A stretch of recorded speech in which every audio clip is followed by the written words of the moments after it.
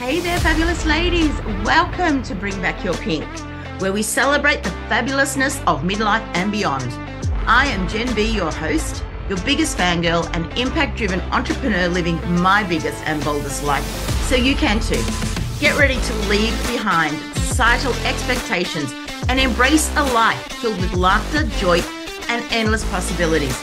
So stand tall, turn up the volume, and let's dive into the world of living life in full color.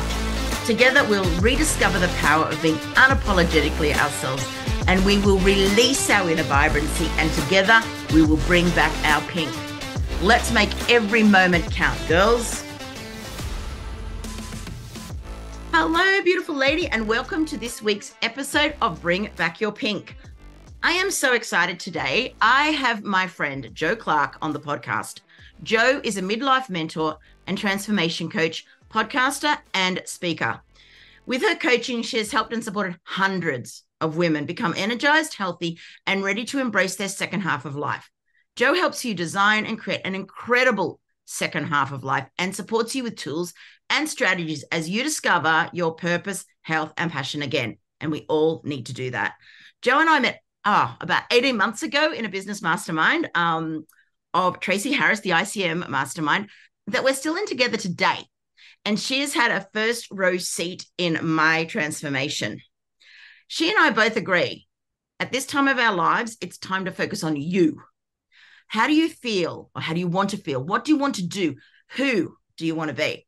Make the second half of your life your best half, and it starts here. But everyone has a story, and Jo has gone through a transformation of her own over the past 3 years. At the top of her bio, she states, "Everything that I've gone through has brought me to this point, and it feels fabulous. But it wasn't always that way." So welcome, Jo. Thank you so much for being here with me today. Hi, Jen. I wouldn't want to be anywhere else but here. But how great is it that we can have a chat about this sort of thing, because it's my favorite topic to talk about. I was going to say, and just so you ladies know that are listening, Jo and I have just been chatting for about 45 minutes before we even started this, because we always have a lot to talk about.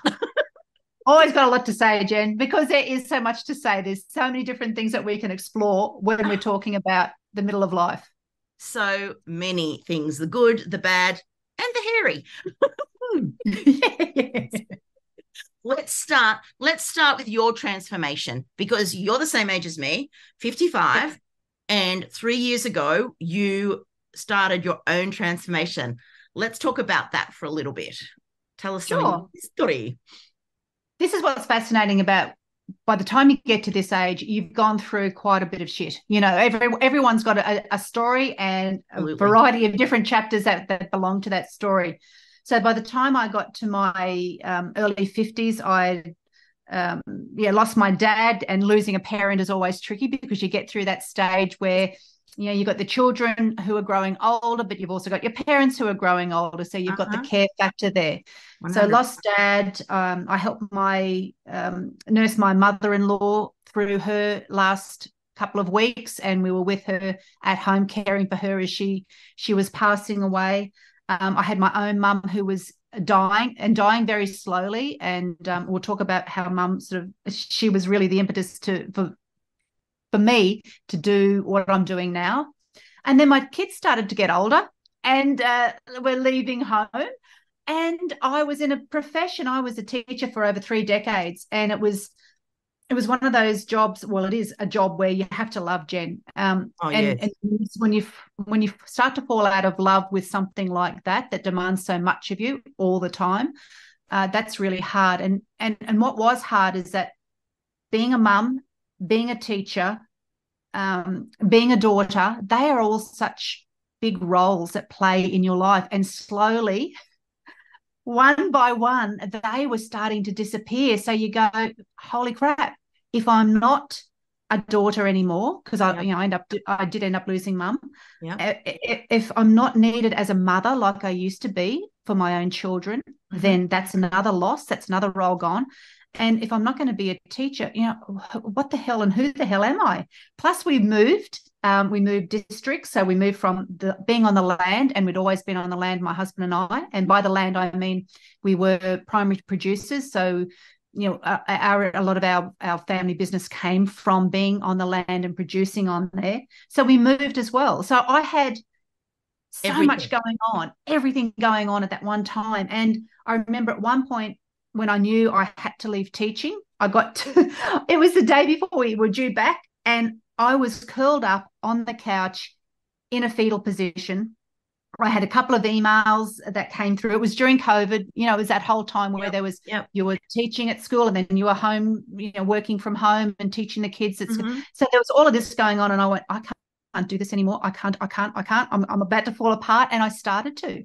And at that point I went, right, this is a decision that I've got to make for myself. I can either continue going on and end up being very unwell and very unhappy, and that's not what I wanted to do, or I can make this break now and break away from teaching and really have that space to start to think about what I would like to do and who I'd like to become. And that's what I did. What a decision. And it just makes me so sad, actually, to think of you being that upset, you know, about having to go somewhere, you know, your career, that you were like in a fetal position. I mean, if that's not a sign, I don't know what is. It scared the crap out of me. It scared the crap out of my husband. Yeah. And I was going, I've never felt like I felt then. It was a, how they often say on the bathroom floor moment.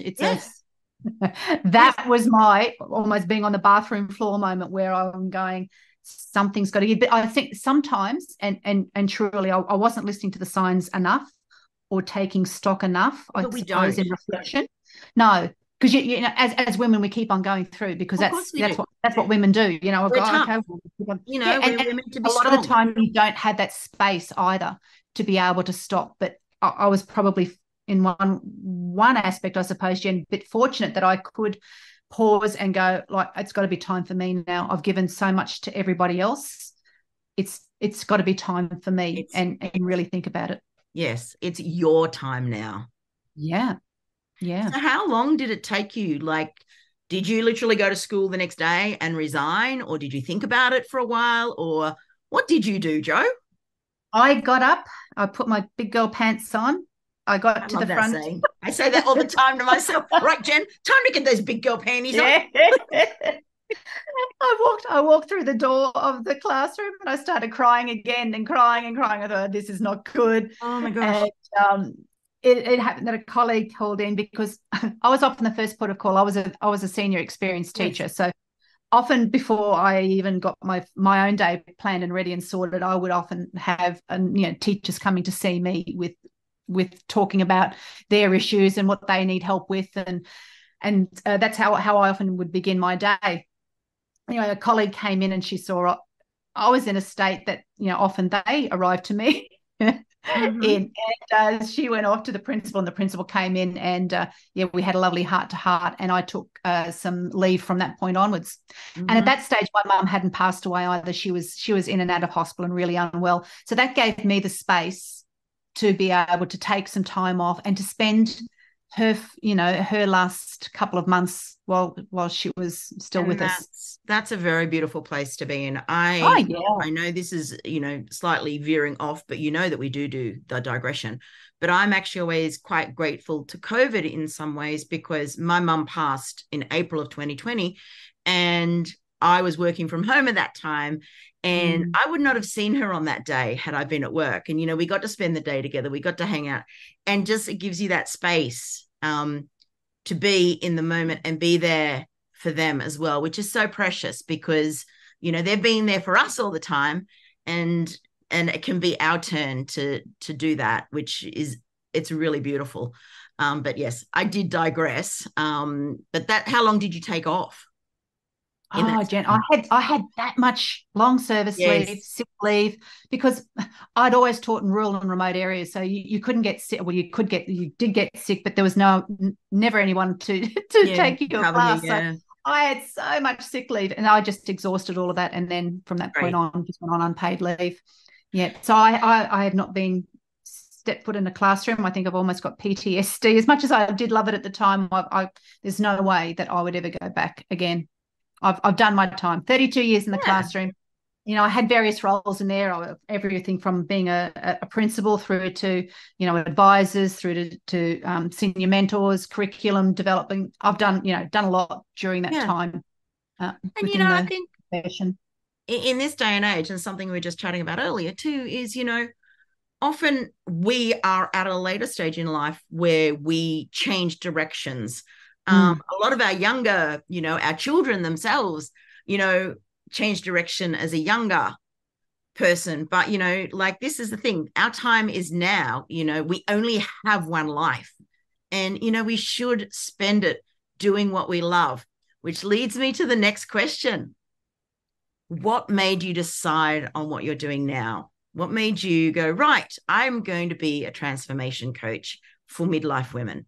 I mean, probably because of the age, but yeah, what made you do this? I love to hear about these transformations, and to go from teaching little people to teaching big people how to live their best lives. It's so cool. It is. I had a lot, and teaching is an older profession as well. A lot of and it's very dominated by women. Yes. So of course, a lot of the women that I used to work with were older. They weren't all that happy. And I'll speak generally, obviously not every person, but a lot weren't all that happy with what they were doing. So it was often me mentoring them at naturally in that within my role as a classroom teacher, as well being an experienced senior teacher, I would often come with a skill set as well for helping and for mentoring.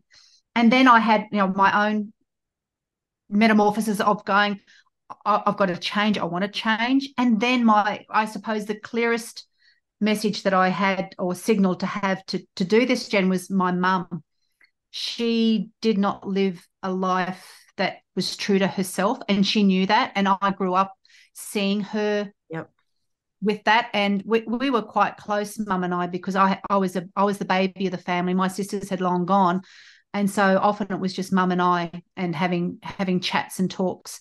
And I saw her. She was a very capable woman who was never really given the opportunity to be who she wanted to be. And she died with many, many regrets. Oh. And I always knew, and I know it makes me sad just thinking about it. And I knew then that that's not the life that I wanted to lead either. So I think when I had that point of deciding, that curled up on the couch moment, I knew then that if I didn't do something now, I was going to end up the same sort of pathway as my mum. And I didn't want, she didn't want that for me. And I certainly didn't want that for myself. And I didn't want my children to see me being unhappy as well. Yeah, there's so many layers, isn't there, when you look at it all.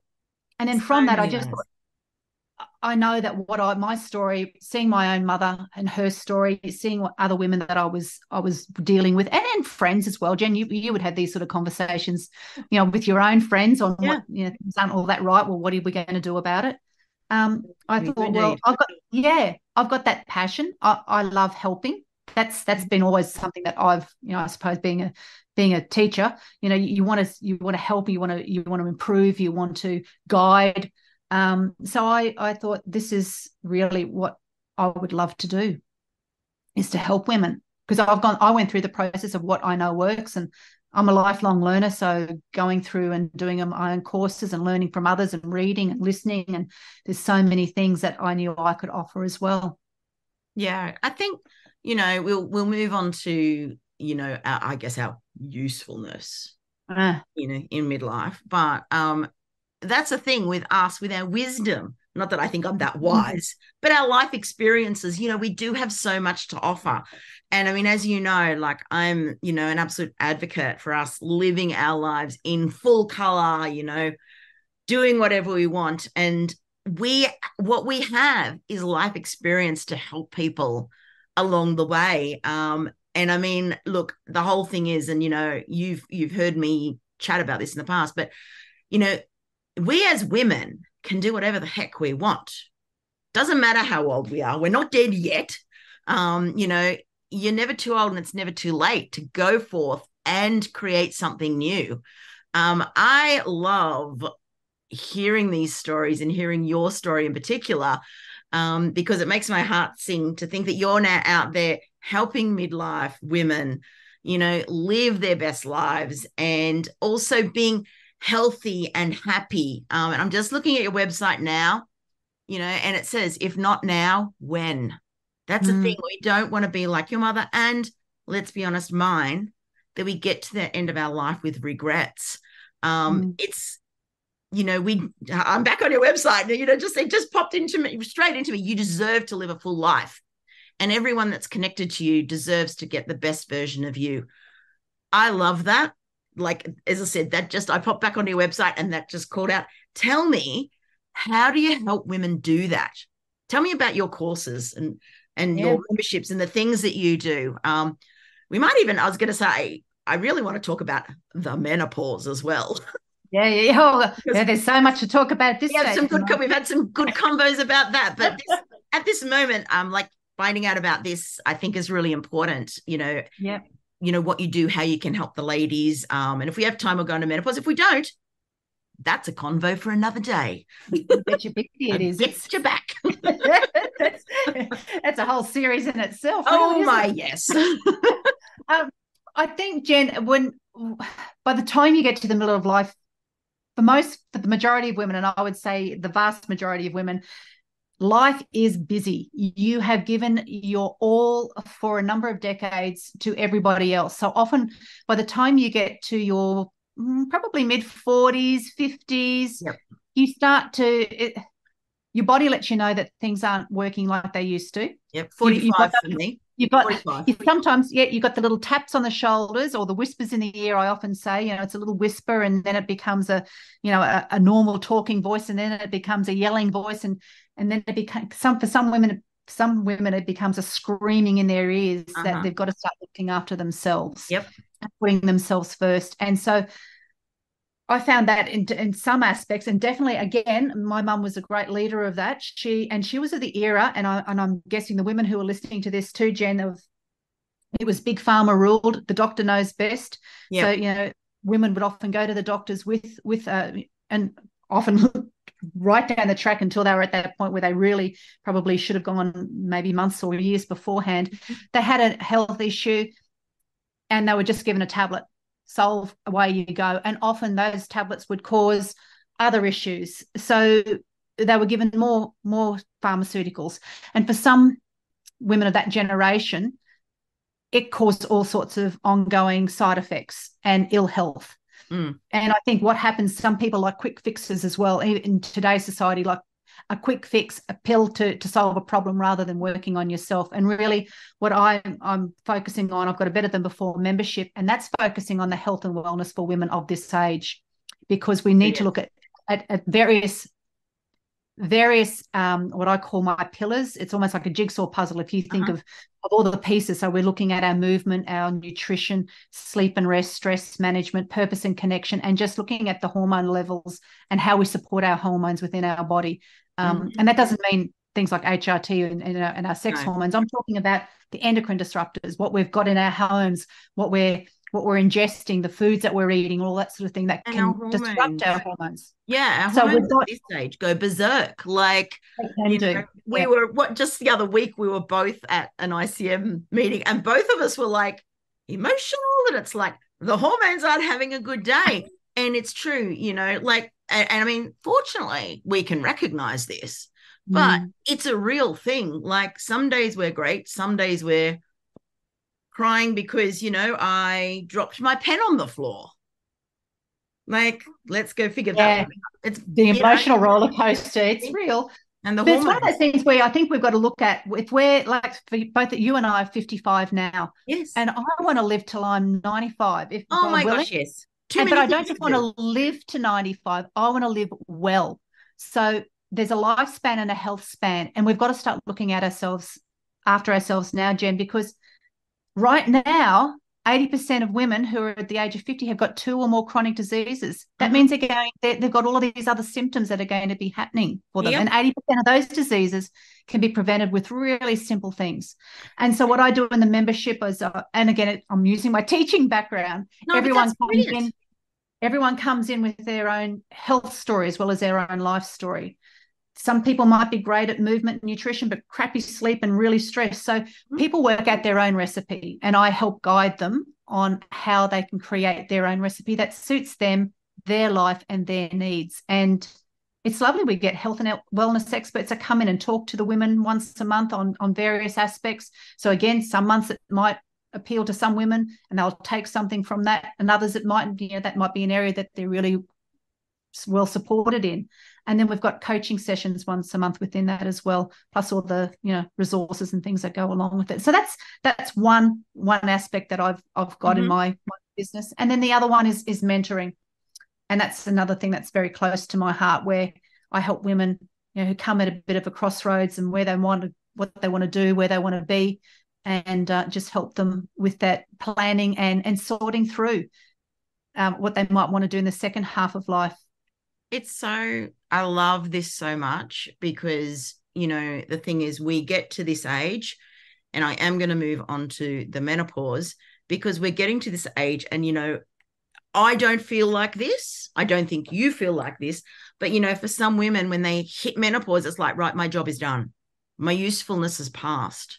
The reason I was put on this earth, to bear children, that job has finished. And then they just kind of shut down and go, right, I'm just going to exist until I die. Whereas, I personally have embraced menopause. Look, there are things that I do not like. I do not like the fact that I've lost hair where I'd like to keep it, and I've gained it where I do not wish to have it. But I work with that. I have a magnifying mirror and tweezers, and I have lash extensions. So you work around these things. But for me, my life is just beginning. We don't have to, well, I don't have to worry about the monthly, cycle anymore. I'm just, don't have to think about such things. And, I think I've been lucky in the fact that, I definitely get the good old power surges, and I get emotional waves every now and then, but I've been very lucky. And I think, though, that the myth that we're past our usefulness, that's something that really needs to be addressed, because we're not, are we? No, God, no, not even close to it. We've got like I said, second half of life to live. Exactly. And we're going to be living that with a lot more wisdom. God, I wish I had the knowledge I've got now when I was bloody 20 or 30 years old. But then I wouldn't be where I am now either if I didn't. You have to learn the hard ways when you're younger. But culturally, our society doesn't embrace this older women, or getting older in general. Whereas lots of other cultures do. They respect the wisdom of the older generation. And it's quite interesting. And such a bloody age of society we live in. You just got to look at, all the marketing. It's marketed at such a younger demographic, even for looking at anti-wrinkle cream. It's a bloody 30-year-old who's putting it on their face. And you go, oh, for God's sake. Or then if it's a mature woman, they're already airbrushed out anyway. I want to see my lines. Yeah, there's real women. Yes. We want to see real women of our age. All shapes, all sizes. How it's helping, like if it's an anti-aging cream. And I mean, look, I'm all about do you. If you want to have silver hair, fabulous. Silver hair would not suit me. I'm going to have pink hair till the day I go. But, I'm all about, you do you and what suits you. And but please make it real, advertising. Don't market it to agencies out there. Make it real. We are the women that have more disposable income than the younger generation, yet we are the ones that are often ignored because we should. Now, should is actually a word that's banished from my vocabulary, but people have this idea that we should be doing this. And, you will have heard me talk about my slippers. Should be wearing slippers. No, slippers are out to kill you. I fell up the stairs. We need to be out. Yeah, I fell up the stairs and I had to go to the osteo and I've got bruised bones and all sorts. I'm like, really? Those slippers, I'm not wearing them anymore. They were very nice. They were pink flamingo slippers, but Anyway, I digress. But there's so much opportunity and so much fun to be had. And it doesn't matter whether you're, 45, 55, 65, 75, 85, 95. There's still fun. We're going on a cruise in January with really close friends of ours. Clem will be 92. Oh, I love it. Yeah, 92. Di will be 76. And we adore them. They were at the launch party, a couple of weeks ago, and they're living their best life. So I think you need examples like that too, Jen. Like one of my favorite things to say is you can't be what you can't see. We need to see women who are doing different things at this age of life and changing direction like we have. That it's okay. You can change. There are no rules. There are no rules. No, and it is some people will celebrate that. And that's what the work that I do too. A lot of the women find it confronting because they want to change, but sometimes it's taking that big brave step or a couple of little steps. And some people won't celebrate that that are close to them because they change within they're no longer the person that they used to be, and some of their close connections find that really hard. They find their voice, Jo. They find their voice, and they find their voice. They find a different role and a different purpose, and that can be not only uncomfortable as you're going through the changes, because we talked about that prior to our conversation of hitting record, but it's also those around you who may not accept you as much either, or it takes some time. And for some women, that's enough just to hold them back. So it's helping them to see that you can get past it, and it's going to introduce you to a new group of people who will embrace you and all of who you're becoming. And let's just go to societal expectations as well. Like, as I said, this is what society expects us to do. This is not reality. We don't want to do this. We're on a mission. Yeah. I just find it so exciting to see for ourselves, like watching you change and evolve, watching myself changing and evolving, the women that we work with and we're around, watching them change and evolve, and knowing it's continual. We haven't stopped. I'm just starting. I can't wait to see this is what I've done in the last couple of years. God help me. I don't know where I'm going to be by the time I'm 60, and I can't bloody wait. How good is that? It's so good. It is so good. And, I guess we're brave, aren't we? We're brave. We're bucking the trend. We're moving out of, a certain road, or, we've diverted off onto a certain path. And the past is just limitless, like unlimited or limitless, whatever, like we can do anything. We can do anything. Yes, and I love to be able to dream. Yes, stir that dream pot. There's so much that we can do and be. Yeah, and like I've just spent the last week or so writing down all the things that I would love to be able to do, and I'm going to bloody well do it. I mean, if you ask me, share some, Jo. I'd love to hear some of them. Yeah, well, I would love to be able to, like, we were talking about this before we hit record, is that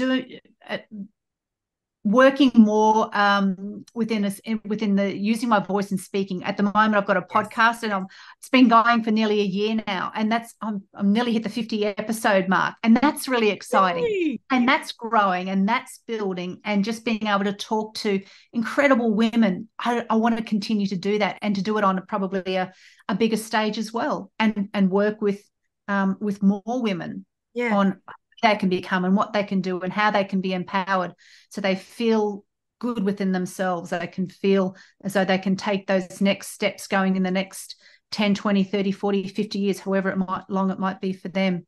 I can just see it getting bigger and bigger and being able to help more and more people. And that's exciting. That's really exciting. How exciting are our lives? Like, we are blessed. We are so blessed. Well, I'm just looking at the time. It's like, I think we'll go to menopause another time. But what I do want you to talk about is you have a masterclass coming up. I do. I have a masterclass. Yeah, please tell us about that. Yep. On the 12th of July, it's a free masterclass that I have. Women can join either in the morning or the evening at 11 or 7 p.m. at night. It's called How to Go from Surviving to Thriving During the Menopause Transition and Beyond. A lot of women get to this stage of life, Jen, or even a bit beforehand, and they're quite unsure about what to expect. Mm-hmm. So I'm going to give them the information, the 101 on what's happening and why it's happening to your body. It's a bit like when you hit through puberty and pregnancy, you want to know everything about it, but a lot of women don't know about this stage of life, and this is one of the really important stages that we need to go through and understand what they can do to support themselves, and really look at our health and wellness at this stage of life and what you can do going forward, because we want to feel as well as we can for as long as we can. So that's coming up on the 12th of July. So you can register at my website. And I will include those in all the show links. You'll be able to find where Jo lives and plays, and just go actually about the masterclass. You know, you talk about puberty and you talk about pregnancy, you know, there's so much information about those things. But, you know, where is the, midlife 101? Where is the menopause 101? Some of the research only came out in 2021. This is research on women's brains and how it helps, what goes on during a transition. That's brand new research, but it hasn't been out there before. This is new. This is new stuff for us all to be able to absorb and learn. And the more we know, the more empowered we become. You're not afraid. And it's not seen, like one of the big stories I want to have just before we close up, Jen, is that it's not all doom and gloom. It's not doom and gloom. We get scared. There's a big marketing push at the moment that, anything related to perimenopause and menopause is doom and gloom, and it's going to be awful. But there's so many other things. Just get the information, know what's going to happen. And there are ways and means that you can care for your body and support yourself during this transition if it's going to be a tricky one for you. Yeah, and I'd just like to say, let's have a look at the both of us. You're perimenopausal. I am menopausal. Yep. And, our life, I feel my life is so much better now than it ever has been. So I feel like leading into these, it also, it's like it kind of takes away, the, what's the word I'm looking for? Like I'm going to swear, people.